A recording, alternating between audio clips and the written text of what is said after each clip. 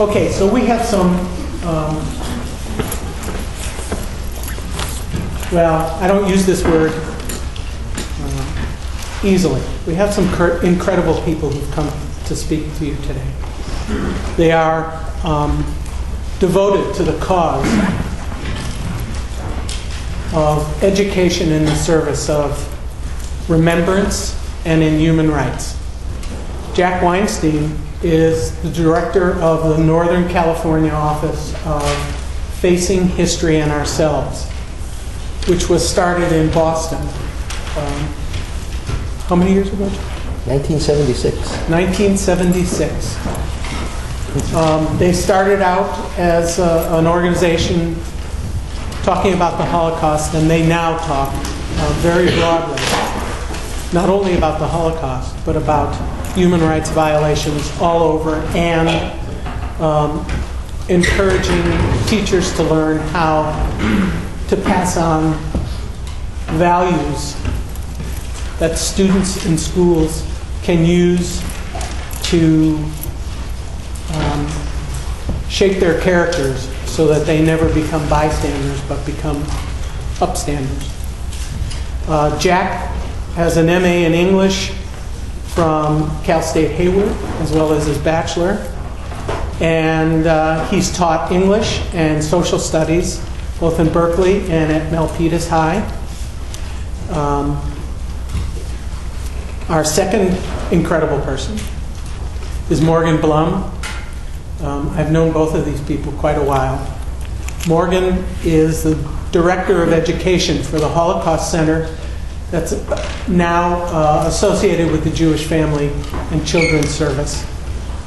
She has a very, very wide background on presenting information to teachers, to students, and to adults on subjects that pertain to the Holocaust.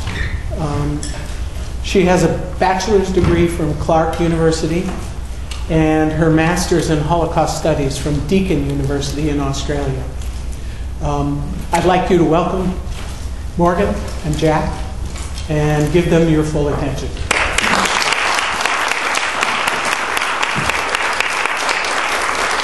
All right. Get the applause out of the way up front. That's good. Because you don't know what you're going to feel in 90 minutes. Very nice to be here at Sonoma State. Morgan and I have talked about this for a while, since the invitation came in from Myrna some months ago, about what we could most logically share with you in a short period of time. And we came down to three pretty essential questions that I think it's fair for us to address together. And we'll try to do this in a way that isn't a block. I'm not going to do 45 minutes and then turn it over to Morgan to do 45 minutes. We're going to do this in tandem.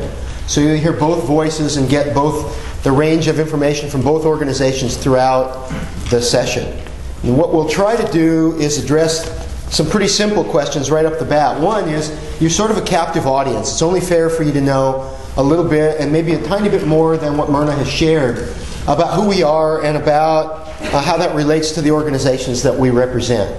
I think that stories that go away from the human aspect are, I think it's a mistake to talk about life and death with people without their knowing something about who you are and what brought you in to those conversations. So this is sort of an emblematic way of doing what we do and what she does with teachers and with students when we do this longer term, not just in one short session. We start with ourselves, because in the end we want to come back to ourselves as a way of saying, who are we and why are we who we are, and does knowing this information about this history somehow make us different than what we might have been without this information. I think that's a fair way of thinking about Holocaust and human behavior. And I think it's a fair way of thinking about why your educations should include something about the Holocaust and many other atrocities in the history of the world, including current ones. We also want to hear your voice. There will be times throughout our talk today, and I think Jack and I are most comfortable in teaching workshops. So we really see this as a workshop and not as a lecture, because as important as our voices are, we want to hear your voice. So there'll be different times we'll designate to hear your voice, but at any time, raise your hand, stand up. If you feel inspired, add your voice to the conversation. We'd love to hear it. Correct. So the first piece that we're going to do is a little bit about our respective organizations and how we came to them. Because that's our story. That's our human story. And if you're as smart as I'm told you are, you'll make the connections to why you may have come to this class and what brought you to this class and what you'll do with it when you leave armed with maybe either new knowledge or having been reintroduced to some important ideas. So I'm going to go ahead and start, right? Go for it. All right. So Facing History and Ourselves began, as Myrna said, with a little prompting from me way back in the 1970s. And a little bit of the historical background of the organization can be instructive. So I'll just give you a minute or two about it. The founder of Facing History is a woman a little bit older than I am. And she grew up in Memphis, Tennessee. Her name is Margot Strong. And she was child of one of very few Jewish parents living in the certain area of Memphis where she grew up. And so by virtue of her religious background, her cultural background, she was a visitor, in a sense, in a white community in Memphis. And she remembers as a child being driven on a bus to school and being driven by the zoo, the Memphis Zoo. And she remembers looking out the window and seeing a sign when she was in junior high school, for example, that said Colored Day on Thursday. And she really didn't understand what that meant. And of course it meant that that was the day that African American Memphians could go to the zoo. And she remembers going to an American history class in 8th grade and never really talking about things like that sign. She remembers earlier than that, and she tells this story when she talks about how Facing History came to be. She remembers going to a department store with her grandmother and seeing the signs next to water fountains in the 1950s. It said colored water fountain. And she wondered when she saw the water spouting out why it was regular water and not colored water. And she had to be told which water fountain to use. But she never remembers having conversations in school about those disparities in life, about those things that were so unfair in the world. And she felt as a young child that the educational system had really betrayed her by not giving her an opportunity to discuss those kinds of ideas.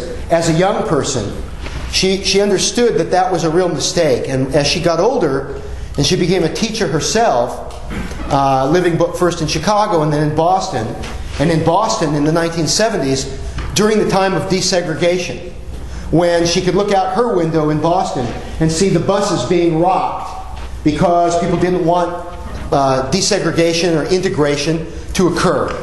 And she doesn't remember there being any real part of the curriculum then either.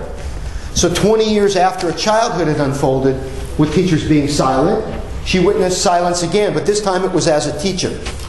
And that was the genesis of Facing History. Not that it was all about the history of race in America, although it was about that.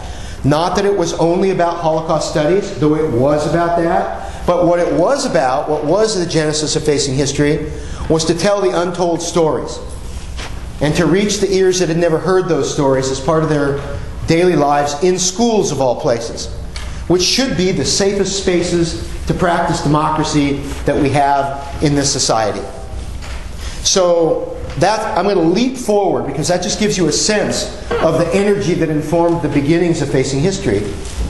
And I'll tell you that as a young teacher in the 1970s, in the late 1970s, when I began my career, I was bent on the idea that we should give children opportunities to do three things.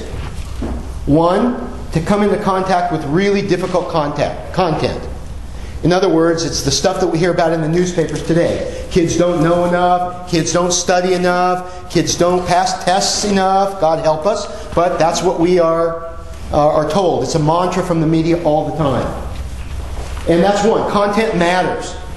To do the heavy lifting in life, you do have to know something. And it's stuff that you could be tested on.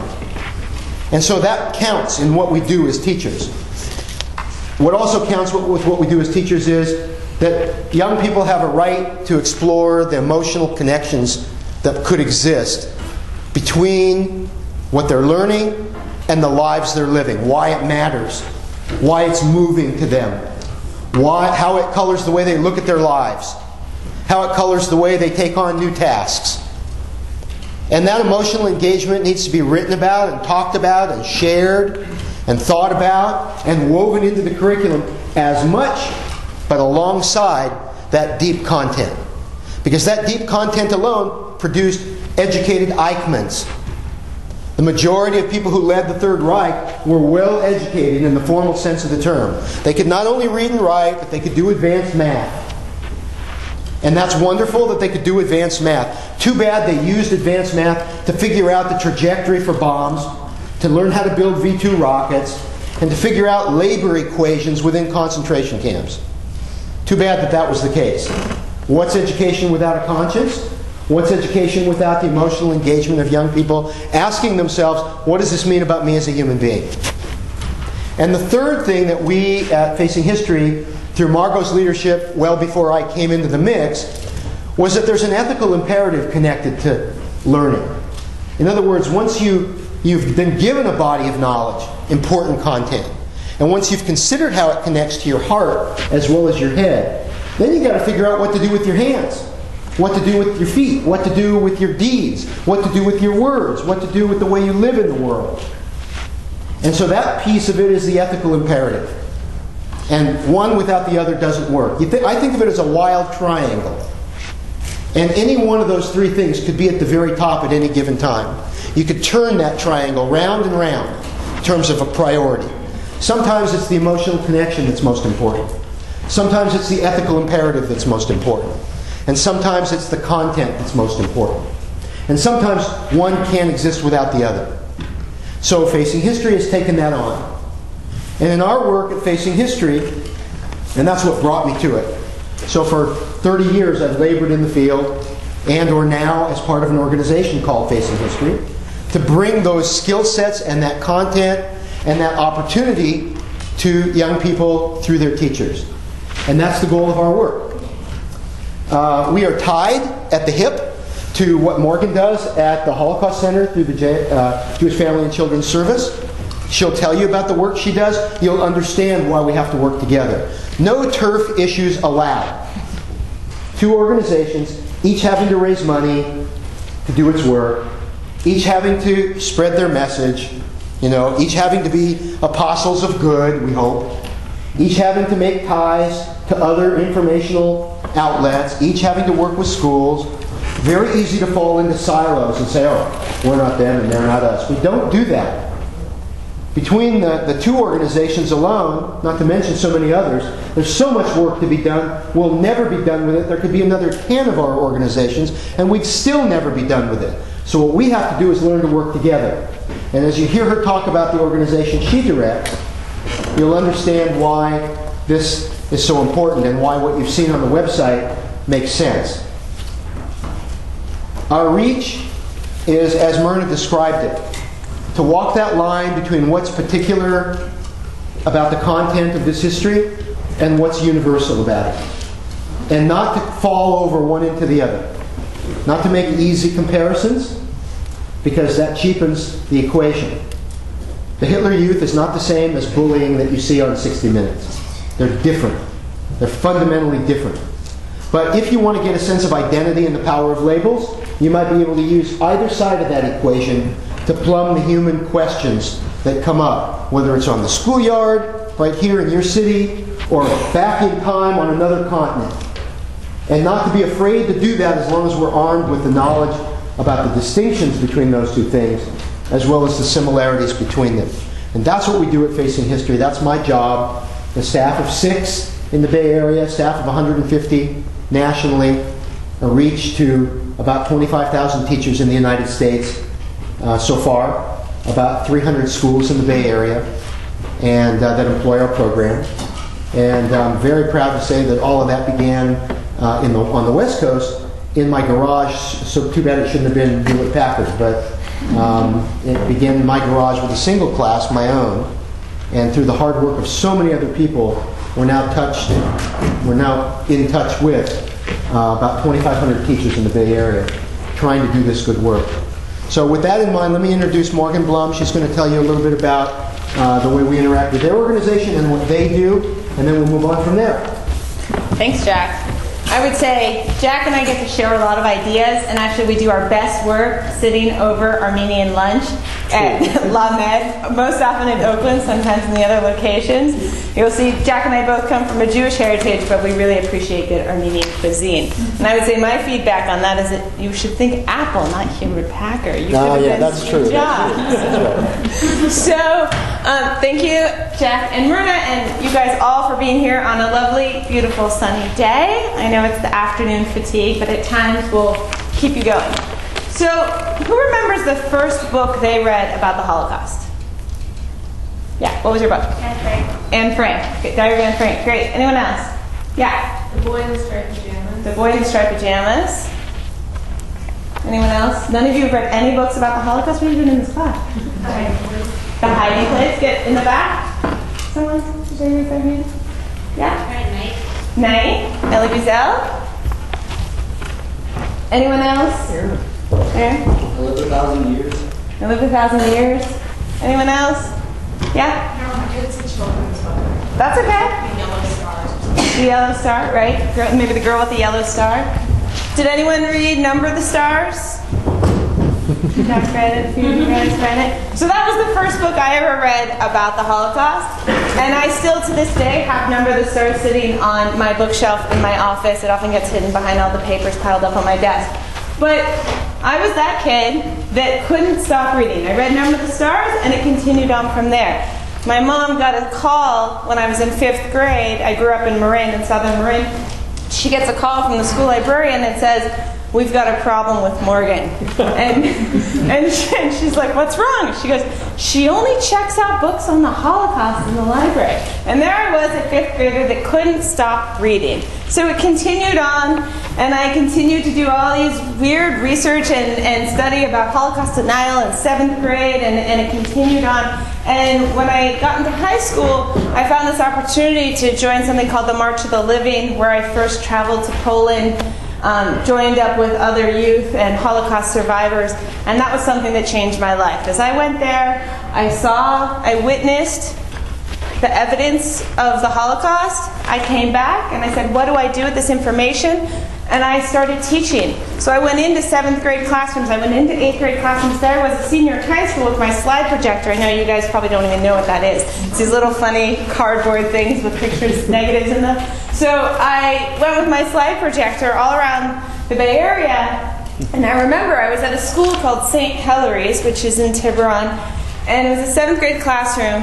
And I do my slideshow and I ask, is there any questions? And one kid raises his hand and he says, you know, my dad told me the Holocaust never happened, but now after seeing your slides and hearing your story, I know it did. And that kid, I don't even know his name, but he rides around in my back pocket. And when I am at my office till 8 o'clock at night trying to respond to emails, when I'm writing grants for fundraising, when I'm in challenging situations, all throughout the year, that kid is in my back pocket, just like Number the Stars and just like that student. Those are the things that have inspired me over time.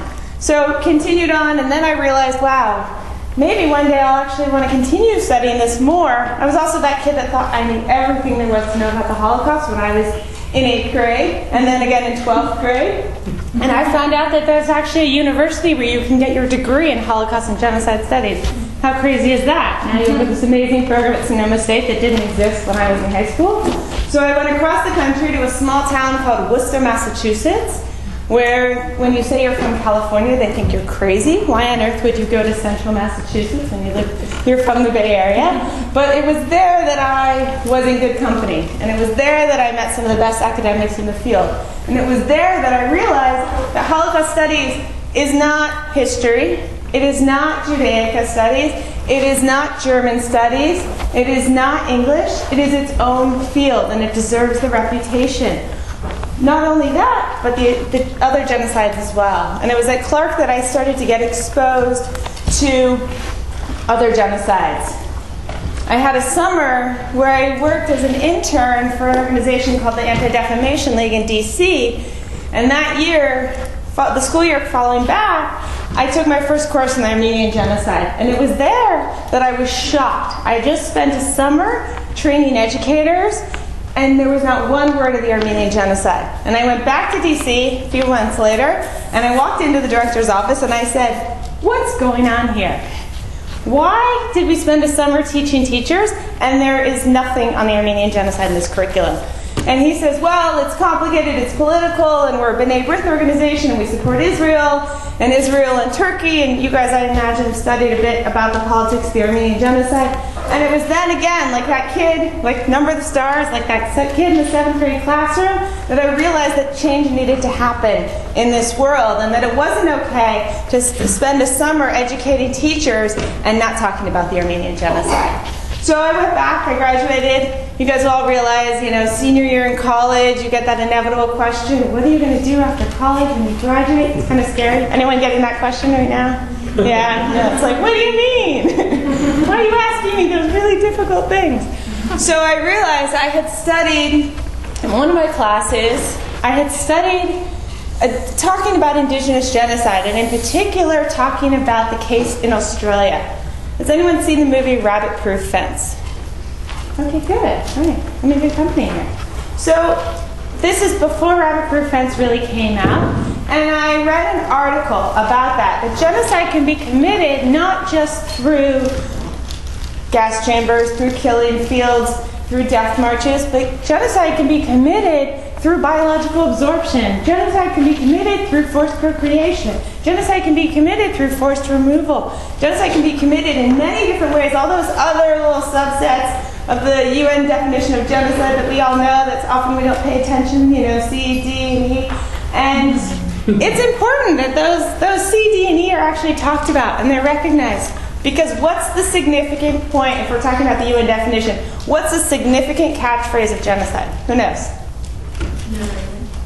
Never again, okay, but if we're actually looking at the UN definition of genocide, I'm going to call in a student first if I can. Have we talked about the UN definition of genocide? Of course. Okay, so I'm not speaking, okay, right here in the back. I'm sorry, I can't hear you, can you speak? No, I just couldn't hear you.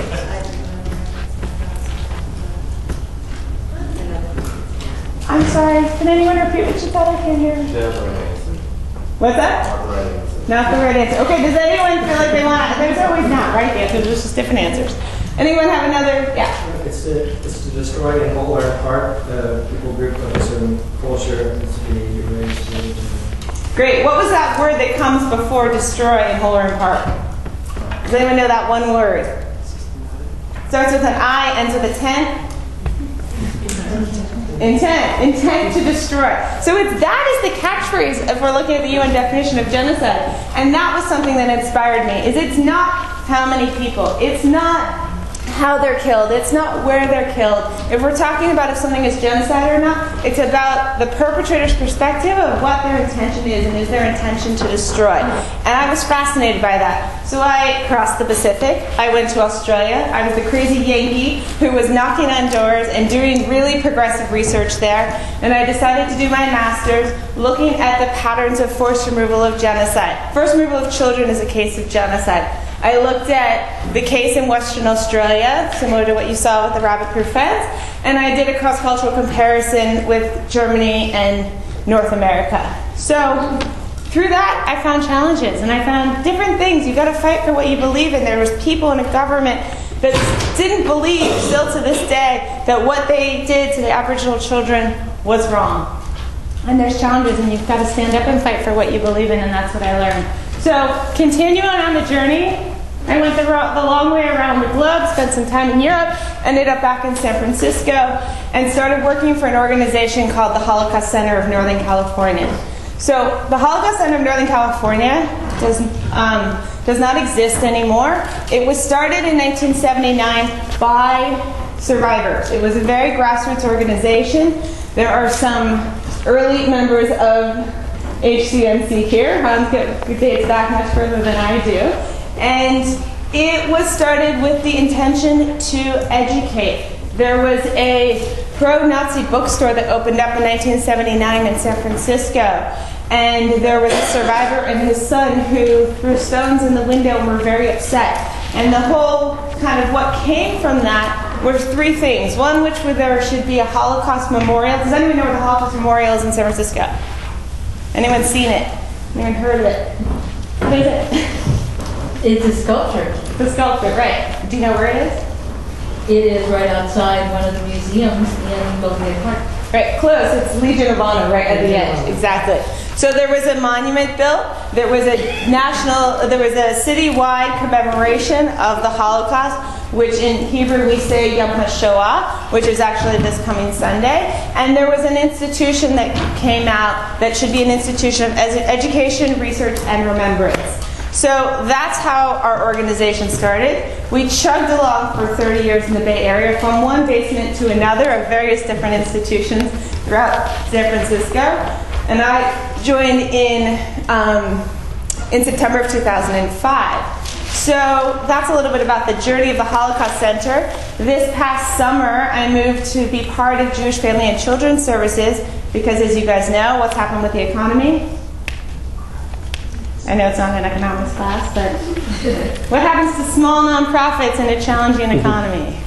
It's tough. It's tough. So you got to be fighters. Just like, you got to be fighters in different times. We realize what's the most realistic and responsible thing so we can continue to carry out our mission, and that is to join forces with a larger parent that can take us in. So we joined Jewish Family and Children's Services, and it's a great home for us, and we're under great leadership there. And not only is our small staff, we can tap into the great youth services, and they provide survivor and senior services, and they're social service agencies. So there's a lot of different things that go on. If you went to jfcs.org, which maybe you did, you'll see there's a whole big ramification of things, and the Holocaust Center is one department of JFCS. So our mission has not changed, it's actually strengthened, and we're now with just a larger machine that's able to help us scream a little bit louder and fight in the world. So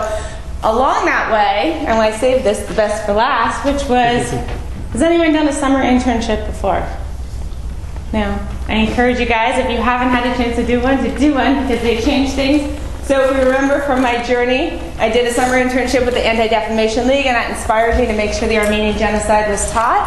And I also did a school year internship with an organization in Brookline, Massachusetts, in which this organization had me watching oral histories and cataloging them in their library. This organization had me calling survivors to find out how it was for them when they spoke in schools that week before. And this organization was facing history at ourselves. So in this world of Holocaust and Genocide studies, it's a very small family. And it's great to be able to circle back and continue to work with one of the organizations that helped to shape my career. So I'm thrilled to be standing here next to Jack, because even if she is taller than I am. Even though I am taller, especially with my heels. But it's a delight, and we continue to learn so much from each other. And he even taught one of the courses that I continued to teach way back in the day. That's true. You can only partially blame me, though. All right, so that it gives you a sense of who we are and what drives us. And we're going to put out another question to you, and this time you're going to have to help carry the ball. It's doable. I know it's doable. I'm going to ask you some questions, and you're going to have to speak from your own experience. And we're going to take, we're going to be like we are in smaller classrooms. We're actually going to look to see where we can go. So don't get nervous. Just put it out when you have an opportunity. So I'm going to ask you a couple of things right away. One of the things that happened for me when I first started with this kind of education was that I wondered how we would ever tell if it worked. That's a fair question, isn't it? It's like the question that's being asked about schooling all over the country. How do we know when it works? When it's been done well, what would the results be? So here you are in a Holocaust speaker series. And it's probably not the only touch of the Holocaust educationally on your lives, but I think it's a fair question to ask, to say, what are even some of the possible results? Dream big, small or big. Use what each of us has said before to help you sort of figure out what kind of little or big things might be the result of this education.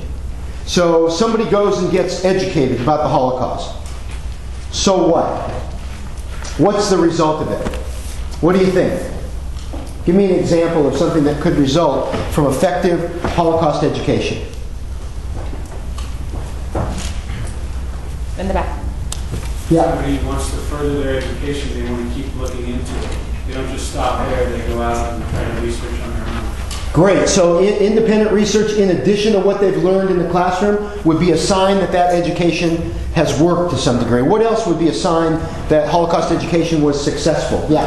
There might be like some sort of policy that's not beneficial for a certain group of people, so they might take action in that in their communities or organizations. That's great. That's great. The idea that you might take action when you might not have without having been armed with this history. I think Holocaust education is among many different kinds of history that is meant to arm you to take action. So I think that is a logical idea. Yeah. It sparks and initiates conversation with people who aren't in the class, who weren't able to take it or might not know what you know. So it's like an exchange of information. So informal education results. It's about what happens around your dinner table, or your dorm room, or your coffee house experience, or on your next Friday night date. Right? Seriously. All right? And of course, in my house, where I've been married now, it'll be 38 years in a few months. Is that right? I think that's right. 38 years. That's my sister over there, not my wife. But 38 years, and sometimes when Karen and I go out for dinner with new friends, she sometimes stops me at the front door and puts her hands on my shoulder and turns me around and says, "We're not going to discuss genocide tonight." Because sometimes we get a first date and that's all we get, which is, it's fair, right? Because, Morgan's not the only one who's sort of obsessed with this stuff, right? And you have to have a sense of humor and not let it sort of remove your intensity at the same time. I'm a fun guy. I am. It says genocide's not fun. Genocide could be fun. Oh, gosh. Oh, goodness. Well, there you have gallows humor. So let's see. Let's get a few more. What else does effective Holocaust education look like? Yeah. You may not see it because I think you're planting seeds with people, and that maybe the next time a student overhears some racist comment or some abusive thing, they might intervene.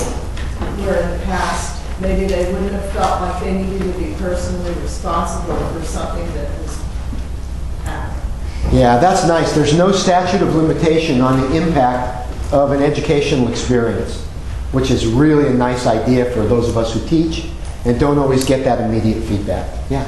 You have more like a better ability to be proactive and change.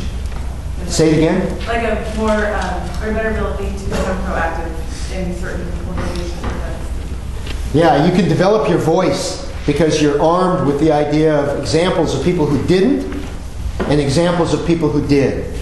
Really, really good idea. Yeah. Anything else come to mind? I saw another hand over there somewhere. It reminds me, I don't know if you've seen, have you seen Courage to Care here? Oh, yes. Have they seen it in here? I can still only find it on VHS. I know, it's only in VHS, but that's my tragic flaw, is that I can't use DVDs well. I have to have somebody that knows how to do it. Well, I highly recommend seeing this old film called Courage to Care. And I'll tell you why. Courage to Care was a series of 6 vignettes of people who were either saved or did the saving, rescuing, during the Holocaust in 6 different situations, 6 different settings.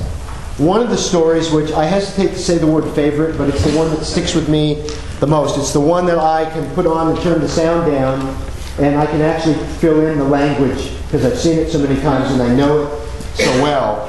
And it's the story of a woman named Marion Pritchard. Oh, we have the same favorite. I know. Tell your story, then I'll tell mine. All right, I'll tell mine, then you tell yours. So Marion Pritchard was a young Dutch Christian woman, 19 years old, going to the School of Social Work in Amsterdam, and she witnessed, during the time of the Nazi occupation, she witnessed a Jewish orphanage, children being taken out of that orphanage and loaded onto a truck to be taken to be sent off. And by then, smart young people like Marion Pritchard had more than an inkling of what that meant.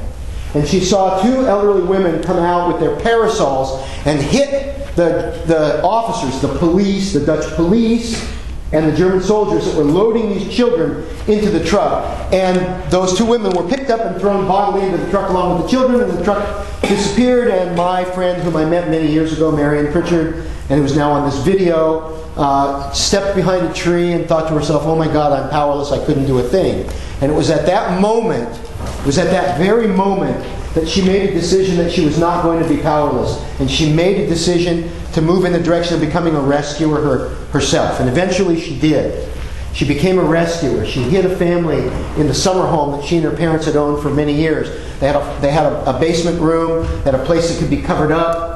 And there's a longer story than that that has to do with Courage to Care. But my important moment in this story is not what she does in that rescue. You can go find that on Courage to Care. You can see it if you check it out of a library or read the book about it.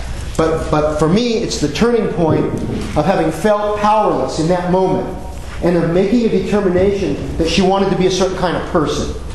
And that being that kind of person was going to create a change in her life that would last her a lifetime. She was, the last I heard, and I don't know if she's still alive, but I think she is, a psychoanalyst living in Vermont. And so she's become a helping person in the later versions of her life, as well as in those earlier eras of her adolescence and her young adulthood. And I would dare to say that she was shaped by that moment as much as she was by all of the things she did to become a rescuer and find safe houses for Jews that were being hunted down by the Nazis in Holland in that period of time. So you have a favorite. So I too, and my favorite is Marion Pritchard's story. And because it was an inspiring story, but because I had the great opportunity to actually have Marion Pritchard as one of my professors. So when I was at Clark, I took a course called So I took this is like, you guys are an amazing opportunity. You're in a Holocaust and Genocide Studies program. You get this great James Waller and all these fabulous people coming through your door and to be into your classroom. And I, too, was fortunate enough to be in the right kind of program for who I was and what I wanted to study. One of them which was, I took a course called Rescue and Resistance during the Holocaust. Who better to be a professor than Marion Pritchard? So it was team taught with a professor named Deborah Dwork and Marion Pritchard, who was her mentor. And each week we read a book about different cases of rescue and resistance, maybe Sophie Scholl's White Rose, and various other different stories. And we would sit around the table and Marion would tell us her analysis of it and we would share our ideas. And we're going to come later to talking about eyewitnesses of the Holocaust and what the future is. But I'll tell you, I carried those seminars with me, and the gift that I had to not only meet Marion Pritchard, but to learn from her on a weekly basis, which is remarkable and definitely shaped a lot of where I am. So we have the same favorite. Jack and I agree on a lot of things. We've known each other for years, and I didn't know that, which is amazing to me. So, I met Marion Pritchard years ago, but I didn't know she had been a professor for Morgan. I think that's amazing. Yeah, she is alive and well. I'm so glad to hear that. So I want to switch this up just a little bit, and I want to suggest to you that in the work that I'm privileged to do at Facing History, it takes a certain form. And it takes a form with the ideas in mind that some of you just articulated. We work with teachers primarily. We offer summer seminars. They're 5 days. They're about 50 hours over a period of 5 days. So it's like a semester-long course. And it has a scope and sequence. And that scope and sequence of ideas that we give to teachers and that we take teachers through is rather like a semester course, but it's compacted. In a workshop-y way. I mean, they spend 8, 9, 10-hour days with us dealing with this history, developing curriculum around it, and trying to come to conclusions that would say, wow, how do we craft a class in which we make the opportunity for people to know something? We have to decide what's important. Is it important that young people know that Adolf Hitler came to power in 1933? Is that something important? Is it important to know that anti-Semitism has a history that goes well beyond what happened in the aftermath of World War I and the stab in the back theory?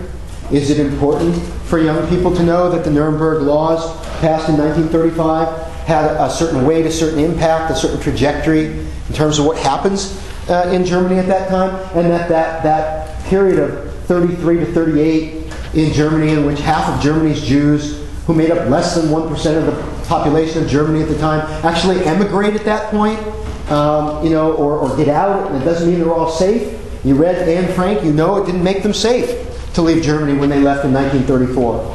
You know that when the Nazis invaded Holland in 1940, within a few years it was going to be dangerous for them to be there, as if it were the way it was dangerous for them to be German Jews. So the question is, what do young people need to know, deserve to know, have to carry in their minds as knowledge that they won't forget? How long do they have to remember it? Should they be able to pass a test when they're 50 years old about a timeline, geography, the names of all the concentration camps? What is knowledge? How do you construct knowledge? What do you want them to walk away with? I found it really interesting that when we asked what makes for Holocaust education, what makes it effective, what were the things that were said? Were they about passing a test? Not really. They were about what kind of person you might become as a result of the process of sifting that information, of thinking about that information. But I would suggest that both matter, that the knowledge matters, that to be in communion with the academic world, with the knowledgeable world, there are things that you need to know, that you should be held accountable for. That if you have children, now or in the future, you should make sure they know. And so that body of knowledge we talk about in these seminars. I would suggest that there has to be an action part in a course. We have to be able to ask young people, what do you do with this information? And actually provide within the curriculum an opportunity for them to share information as a homework assignment. To find 5 people in their friendship circle who don't know this information and actually share it with them and bring back their comments on a 3x5 card. That's action. All right? So the what, the how, and the why are what we deal with at Facing History. We do 5-day seminars every summer, and then we follow those teachers for the lengths of their careers. I was a Facing History teacher. I started at Milpitas High School in 1978-79. By the time 1985 rolled around, I knew a little bit about Facing History. I was trying to teach some Holocaust literature, like Anne Frank, without the help of a larger organization, without the inspiration of a Margot Strom, without the opportunity to have done internships, because they didn't exist for me. I went on my journey in a little bit of a different way. And so the organization that I now direct for the Bay Area provides seminars, workshops throughout the school year, and most importantly, one-to-one coaching. My staff and I spend our days out in the field, in schools, observing classes, working with teachers, developing lesson plans, gathering curriculum, sifting it to match the needs of the teachers with whom we work, referring them to Morgan so they can figure out where they might like to get a Holocaust survivor to come and speak. On May 12th, we'll have 2 Holocaust survivors at American High School in Fremont. One will be a survivor of Auschwitz, and the other will be a hidden child. 2 very different experiences. The children will meet them. There will be 300 children, young people, 10th graders, who meet these 2 survivors, but not in a vacuum. They will have had 6 weeks of intense Holocaust and human behavior study with teachers who've been through exacting programs and who know the history, who have had the chance to think hard about what makes for effective Holocaust education. And they won't just listen to the stories of those 2 survivors during the full day that they're there. They'll be asking them questions, and they'll be asking each other questions, and they'll be developing art projects that mean, what does this history mean to me? And then they'll be bringing in their parents at the end of the day so that they can stand next to their artwork and they can show and tell about what they've learned, not on that day or just from those survivors, but over the last 6 weeks and maybe over the last years of their curriculum in a thoughtful scope and sequence that involves a study of identity and the power of labels, a study of issues of membership in community, a study of the power of hard history to transform the way we think about the world, and a study of what it should mean to us in the way we go out and live our lives every day. That's what I think is an effective Holocaust curriculum. We don't do it in isolation. We do it with partners. They do their work with us, and we do it with our partners in the schools. So, sure. So a lot of times we get the question from people who don't really know the details of what we do, which is, there's this organization somewhere in the East Bay, Facing History, and ourselves. What do they do? What do you do? Are we competing with each other? What's going on? And this is something that Jack and I sometimes get from people kind of outside of our inner circle who don't really understand. Yes, Holocaust and tolerance education, teaching students respect in the world, etc., etc. One of the programs and the way we show the dance that we do, how we support each other, is the Day of Learning. So the mission of the Holocaust Center at JFCS is to support the Bay Area, Northern California, to support Holocaust and Genocide education within the four walls of the classroom, which is providing curriculum consultation, like Jack says, doing teacher workshops often that we teach together, and also, most importantly, is to bringing survivors into the classroom. So we're really lucky to have a member of our speakers bureau here. Hans is here. I know you guys had a chance to hear from him a few weeks ago. Hans is one of my teachers, and I've learned so much from him, and often we get to teach together, which is a lot of fun. And we make sure that when the survivor goes into the classroom that they are adequately prepared, that there's follow-up, that the survivor's needs are met, and that things like that go smoothly. But we also realize the logistical restrictions of what's going on in our California state schools, especially with the public schools, of how many hours within the school year that they can actually devote to Holocaust and Genocide education. So we've also created programs outside of the four walls of the classroom. We have a program called The Next Chapter where we match up high school students with Holocaust survivors, and they learn to take their oral histories, and they take part in a weekly course. We have fellowships for high school students, soon to be fellowships for college students. Stay tuned. And we have a program which is one of our signature programs, which is called the Day of Learning. This past March, we had 550 students and teachers come together on a Sunday. Over 64 schools were represented, taking part in 14 different simultaneous workshops.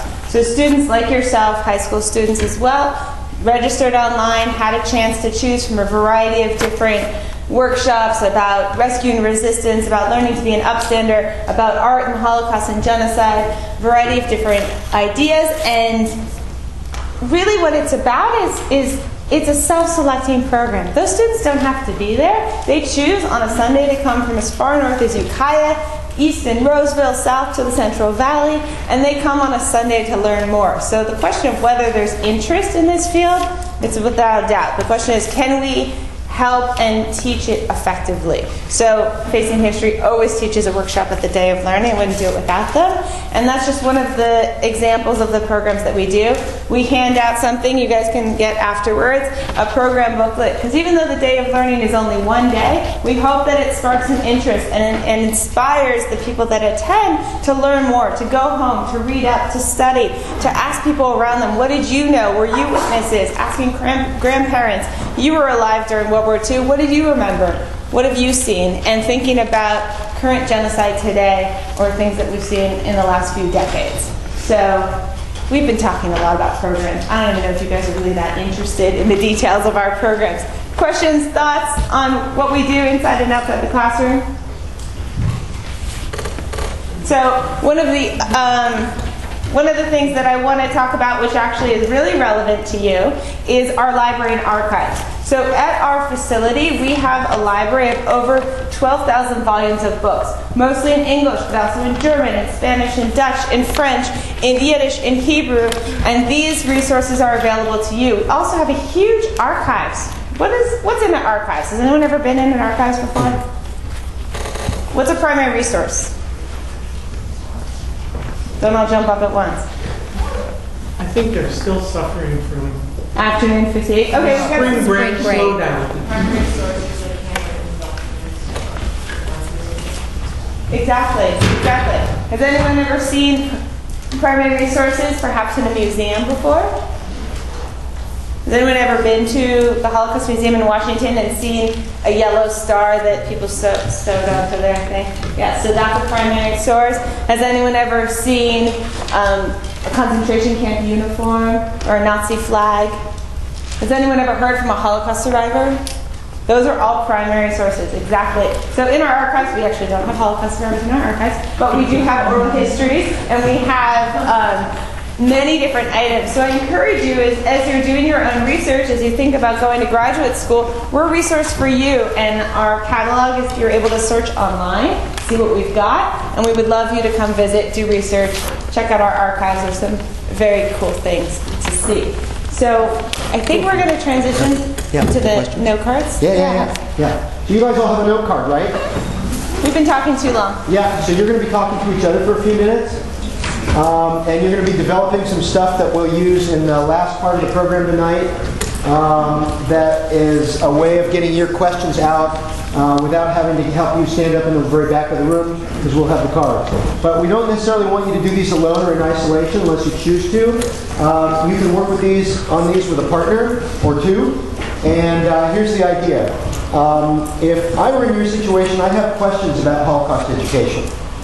And I'd have questions about the history, or about how it's taught, or about anything that you've heard us say. And your job, either alone or with a partner, is to write down one or more questions on your card. And we're going to give you a few minutes to do that. This should not be quiet time. You do not have to stay glued to your seat. You might be able to get a stretch at the same time, which serves your kinesthetic needs as well. And that's a good thing. So we're going to give you about 3 or 4 minutes? Yeah. 3 or 4 minutes to gather some questions, and then we'll collect the cards. You don't have to put your names on them, but if you want to, you can. Every year when I stand in front of the works, I get a wall. George Heller isn't there, but I tell that story. And I've become a storyteller of George's story, of Hans's story, of many different stories. Not to replace them, but only to include that story when they're not there themselves.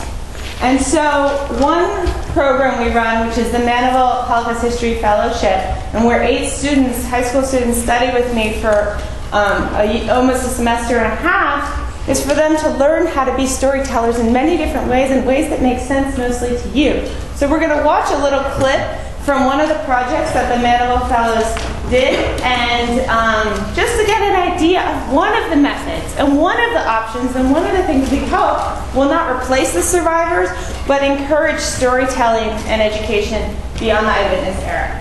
So will you guys find out how the movie? Yeah.